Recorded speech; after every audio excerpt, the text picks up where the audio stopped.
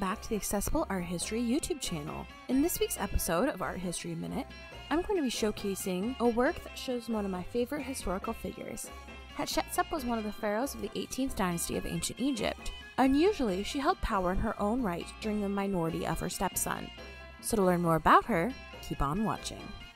Hatshepsut came to the throne of Egypt in 1478 BCE as the principal wife of her half-brother, Thutmose II. When he died, she also served as regent for his son, Thutmose III, but because she was the daughter of Thutmose I, she asserted her lineage as ruler.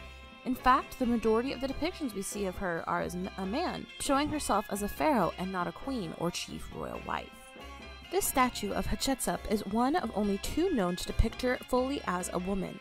She is seated and wears all feminine clothing except for the nemes, or cloth headpiece reserved for the pharaoh. The inscription on the statue show her regnal name, Ma'at Kare, but her titles still use the feminine forms, Lady of the Two Lands and Bodily Daughter of Re. There are also two goddesses on the back of this sculpture. Using these details, we can assume that the piece was made early in her reign, when Hatshepsut was still consolidating her power.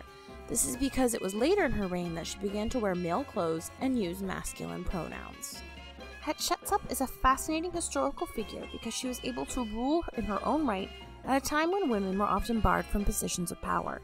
The statue shows that and holds a special place in the collection of the Metropolitan Museum of Art.